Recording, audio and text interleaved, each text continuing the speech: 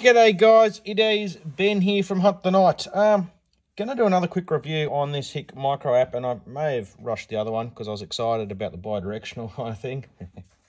Alright, there's a couple of things you need to know, and I'm gonna lay over some video here. I'm gonna lay over the iPhone video, which I already took. My only criticism with this is it doesn't go into full screen mode on the iPhone. You can't rotate it, put it into landscape mode, it's stuck in portrait mode. We'll send that feedback through and see if we can get something fixed, because it'd be a lot more functional rather than having that little view. That's really my only criticism of this app.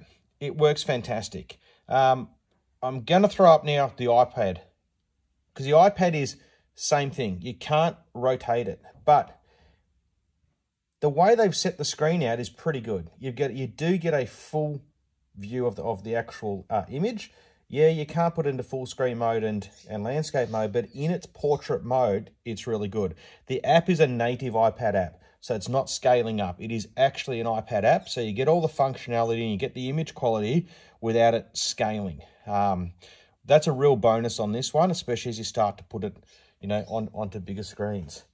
I will test the Samsung one, but I expect the Samsung to be the same in terms of being it native and not being able to rotate it into landscape.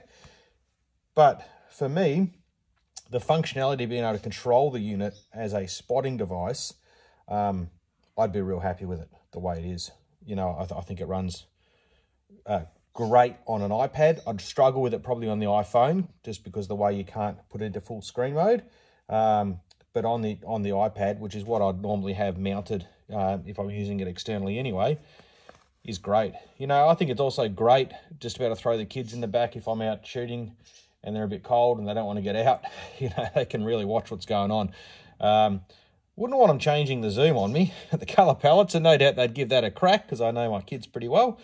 But yeah, look, apart from that, guys, this is a fantastic app. It's got a room for improvement, obviously, with the landscape and portrait mode, but this is a fantastic app. Love it.